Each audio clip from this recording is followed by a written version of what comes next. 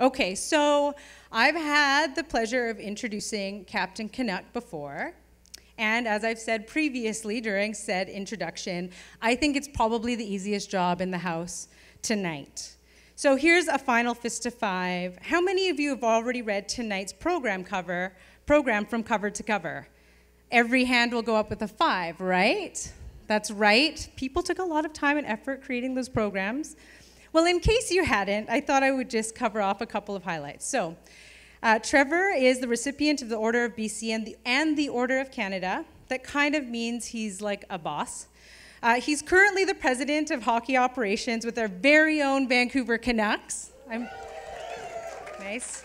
I'm pretty sure that's a trademarked, byline of someone else's, but oh well. I just have to say it's really important, people. No trade talks tonight. He's a man of integrity. You're not going to get anything out of him. He's already said he's not telling us anything. Many of you know the way in which Trevor Linden has demonstrated leadership on the ice, and we're so happy that through the Trevor Linden Foundation, they're lending a strong voice and a commitment to the youth development programs that enable young people to discover their strengths and realize their potential. When we first met Trevor, we were surprised and delighted with his interest and potential involvement in this work. We figured we had discovered an unlikely ally in Trevor and his team. But instead, what we realize is that he's a very likely ally. He's a thoughtful person, he's a BC parent, and he's a community member. And like many of us, he cares. So without further ado, Trevor Linden. Oh.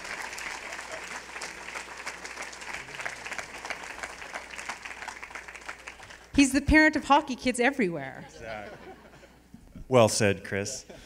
Thank you, Mark, and thank you, Chris. Thanks to First Call, the Vancouver Foundation, for inviting me to join you tonight. This is a real privilege and honor to be here, and it's great to see some familiar faces from that incredible lunch we had at an orchard in downtown Vancouver. Who would have thought this summer that we were at an orchard in downtown Vancouver? Believe it, because I was there. It was a special day. Also, it's really, and just to share this night with so many people who care about BC's youth and the families of BC is really special for me. Also, I have to make note of some incredible people that I've sat with tonight, and Cheyenne and Ashley and Meredith. And I want to say something that I thought of as I was speaking to Meredith, is that a lot of people think of me as a hero, and it's quite an honor. I think of, and I appreciate it, I've taken my role in Vancouver as a hockey player seriously. I've tried to do the right things. I'm not sure that I've had the type of adversity that the 3 young women that I sat with tonight have had. But I want to say, in speaking to Meredith, a true hero is someone who battles through adversity and comes out the other side and is determined to be a leader and a winner and someone who wants to make a change. And that's Meredith, who I sat beside. So you're going to hear from her later. So.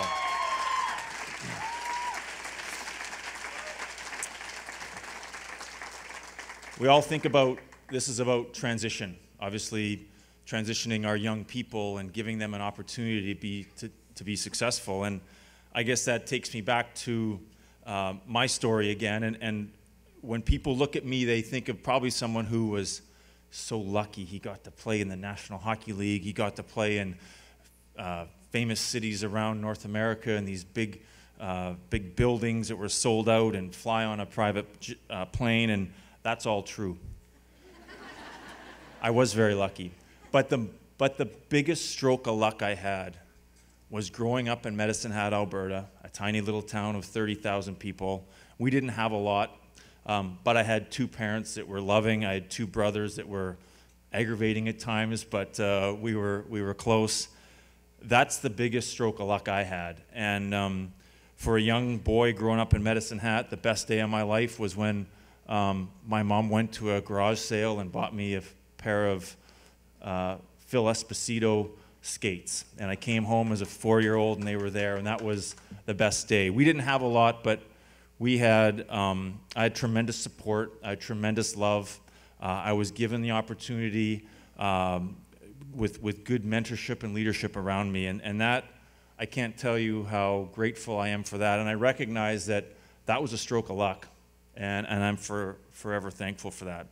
I will say that when I packed up my car as an 18-year-old, and I had all my belongings in it, and I left Medicine Hat to drive to Vancouver that September in 1988, the look on my mom's face was frightening, because she was scared. What is this 18-year-old going to do in that big city in Vancouver? And she probably had reason to be concerned. But as we're all here, you talk about the support system that I had as an 18-year-old when I came to Vancouver. And one of those people that was very influential in my life was Pat Quinn. And his leadership and mentorship was important to me, but I had support around me. I had good people around me, and that made all the difference to me. I can't imagine being turned loose at that age with a lack of support and a lack of direction and mentorship, and that's why we're all here tonight. So it's special to be here, and certainly I hope my stories of my own personal path, because I can't imagine being a young person and not having that. So it's you know, and it's, I think we have to invest in our young people. If we don't, who will? And I want to thank everyone in this room tonight, because your leadership and your being here is showing that BC is willing to stand up for its youth, and that's really important. So thank you for that.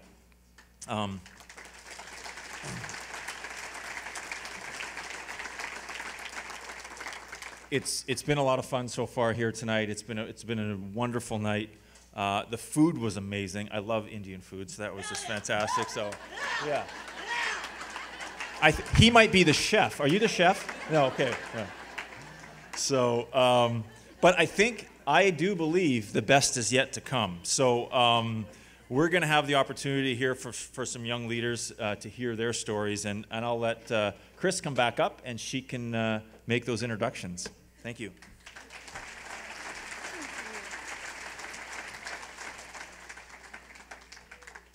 Thank you for those words. So it is my pleasure and my honor to stand before you now to introduce three amazing panelists. And I'm going to go alphabetically while they make their way up here to tell you a little bit about these three young leaders who are joining us this evening. Ashley Crossan is an artist and an activist. She loves to travel. She really enjoys giving good advice, not just like okay advice, really good advice. And she also enjoys being a grant maker. She's a Love BC alumni. I think there's some of others in the house tonight, as well as a Fostering Change youth advisor. Welcome, Ashley.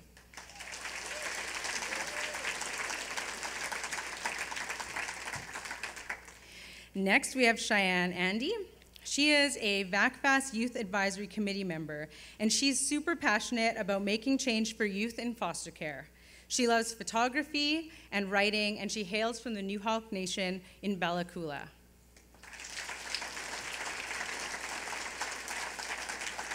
And finally, Meredith. Meredith Graham, also known as the smiling face of Douglas College SkyTrain ads. You may recognize her from such works. Yep, that's right.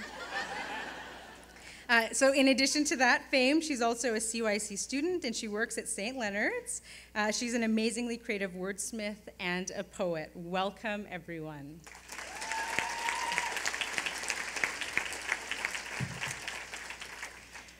So how this is going to go, there'll be a few questions posed kind of by one another and some answering, appropriately. And so I'm going to hand it off to Trevor. This is like, I feel like Larry King right now, that I can, I get to ask questions, tough questions. So, okay, so I think my first question is, what skills or relationships do you find yourself needing the most now that you're in your 20s and growing up so fast? Meredith? Are you up first? Oh, me first? Yeah. Hello. Testing 1, 2, 3. Hello from the other side. Oh. Hello. Hello. Check 1, 2. Can you hear me now? I feel like I'm on that Verizon commercial. Can you hear me now? How about now? Thank you. Oh, okay. Well, that's an adventure. First of all, I just want to express my gratitude for being here. This is an incredible opportunity, and just looking out at the many faces who are here this evening, it's encouraging and empowering and all of those wonderful feel-good things, and I just want to express my gratitude to all of you. So, in answer to Mr. Linden's question, one of the things that comes up for me is a person who can offer unending support, someone to be a champion in my life and to believe in all the things that I do, even when they may not be the wisest decisions. Somewhere to fall back on, so someone to catch me when I fall, if I fall, when I fall, let's be real here. And for people to not victimize us, but to celebrate us and everything that we do. You know that old adage, sometimes getting out of bed is a victory, and really sometimes getting out of bed is a victory. So really just acknowledging and celebrating all of those pieces.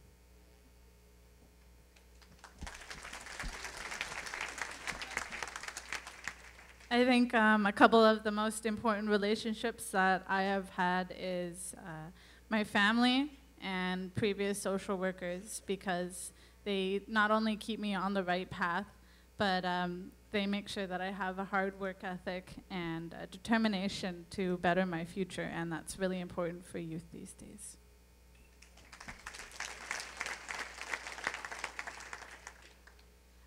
For me, it's people you can call on at any time for anything, like when I've locked myself out of the house at 3 a.m. in the morning.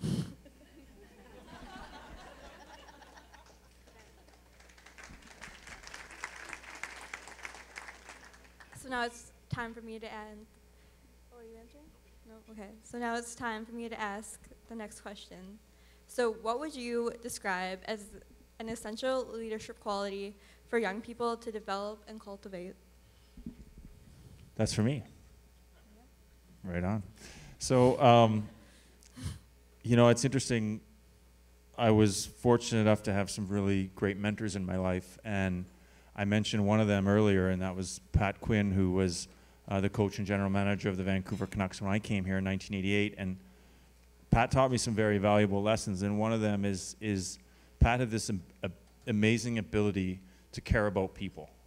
And I think it starts with caring about people regardless of their stature. And Pat was as caring and respectful to his number one center as he was to the security guard at the door at the Old Pacific Coliseum.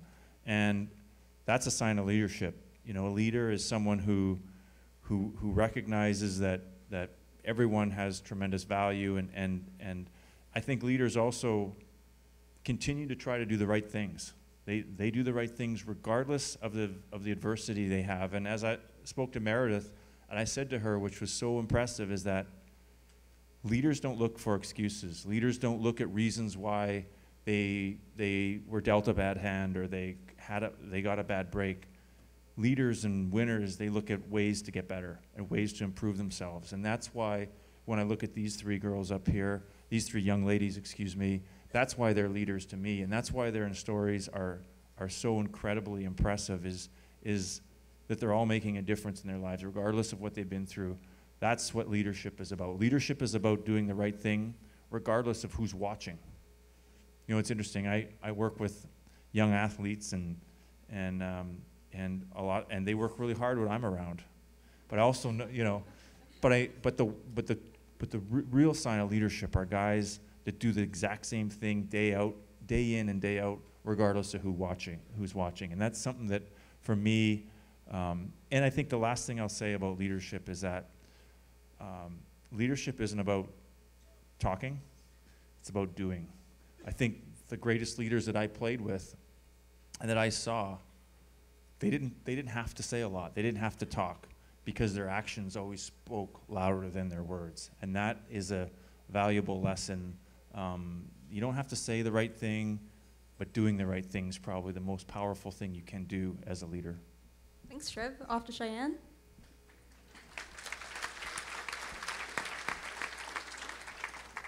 I think important qualities for a leader to have would be to eliminate the fear of being different than everybody else. And when I think about that, I think about the committee that I'm a part of, the Youth Advisory Committee, which is connected to VACFAS. I think about all of the committee members on there and knowing that we're all sitting there not afraid to be ourselves, you know, and not afraid to say, voice our opinions and what's important to us and what's not worked for us and what has worked for us. And I think also it's important as a leader to work through and find solutions through the tough situations and not just taking the easy way out. And I think that's really important. It's an important quality for a leader to have.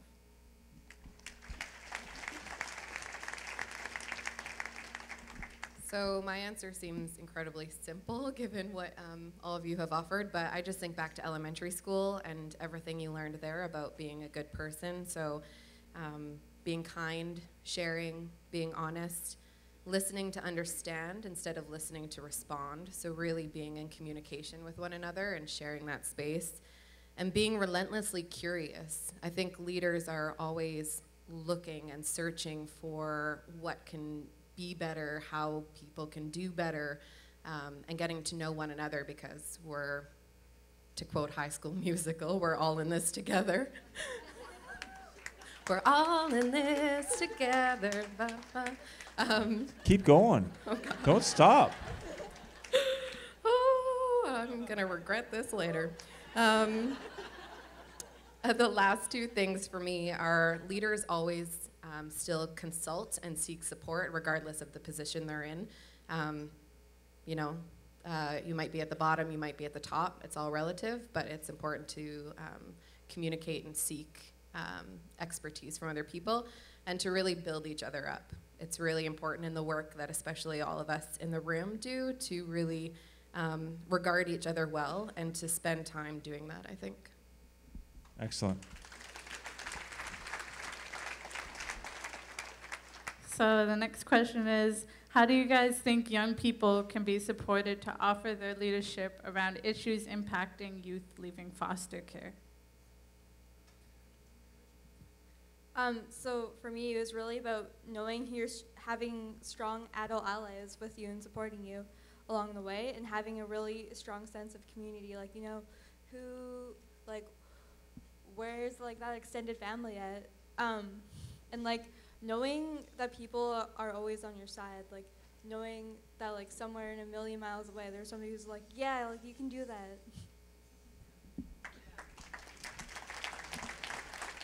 Nice.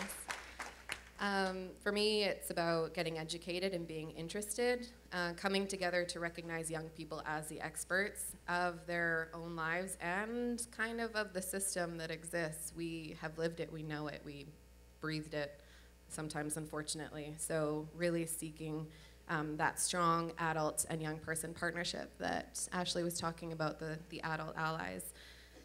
Ask us.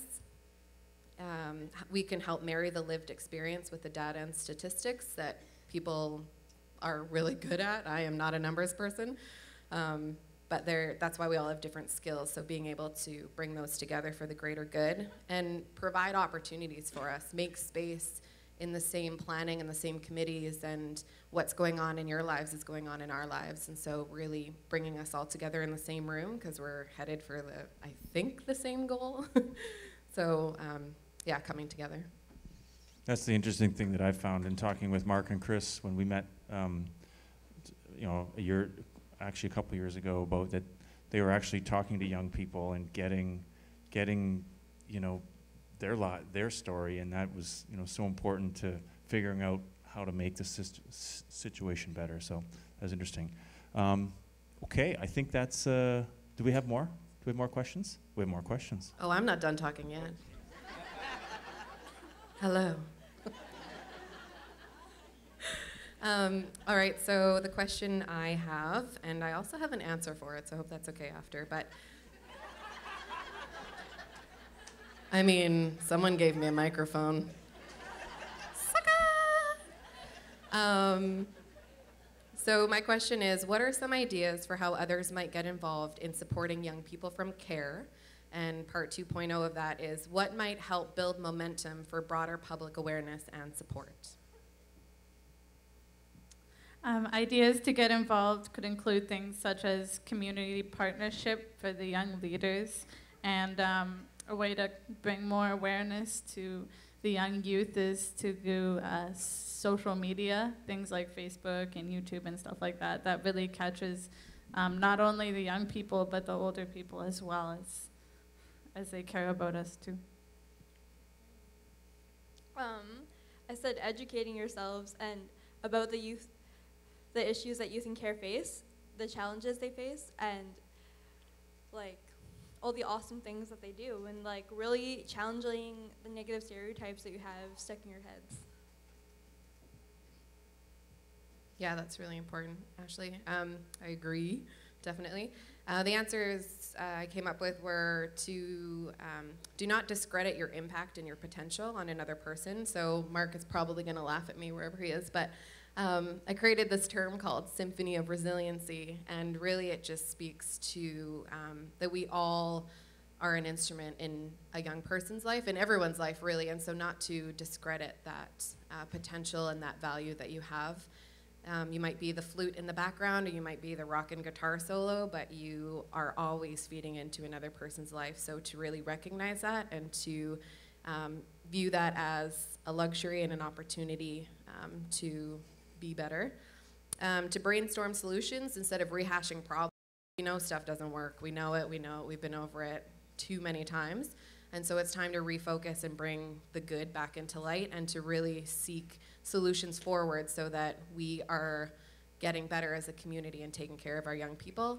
And also to not discredit the use of creative voices in our lives and in the work that we do. There are, like I said earlier, so many skill sets and so many assets on all different teams, and that's a really powerful way to reach people is through the creative arts and the creative media.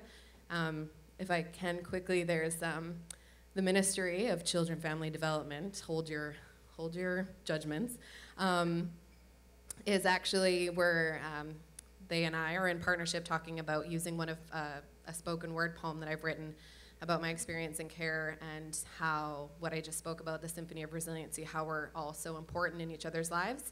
And one of the lines that came up for me today was, teach me to make a meal, yes, but love me enough to believe that I can make that meal, and love me enough so that I begin to believe that I'm worthy of that meal.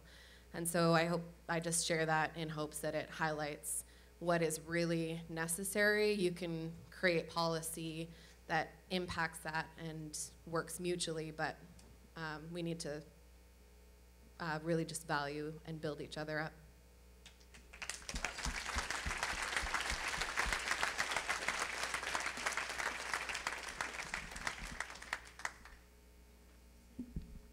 I'm out of questions. Chris, do you have any questions? I'm Larry King Live, and I'm out of questions. That's never happened to him, right? One final question. One final question. You've all said so much today, this evening. So one final question would be, if you could make one change to really support the future of young people in foster care to reach their highest potential, what would you like to see done differently? Oh, sister, I just want to say it is not fair that you did not prepare us with this question. One thing only, oh gosh. I think one of the hugest things is raising the age of children in foster care. We know that, at 19, I might have been 19, but I was also sometimes 4 and just unable to handle everything that was being thrown at me, and knowing that there would have been some extra time and for people to really gather and strengthen the community and an individual so that they can come back and be stronger and contribute more effectively to our greater society is huge. Is that an answer to your question? Yeah. I think the one thing that I would like to see change is youth having more of a voice, but not only that, but their values held high. I think if their values were held at a higher level, they could talk about things like sibling placement. You know, being together with their siblings, I think, is really important for them. It can change their life, and it can impact them in ways that, you know, we might not think about sometimes. And it also gives them that opportunity to use their voice more. And I think that's really good for young adults and young leaders.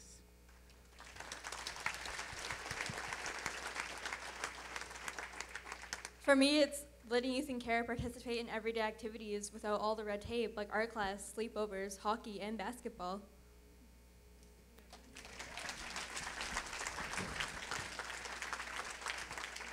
I lied. I have one more thing. I'm sorry. And you did prepare us. I'm the worst student ever.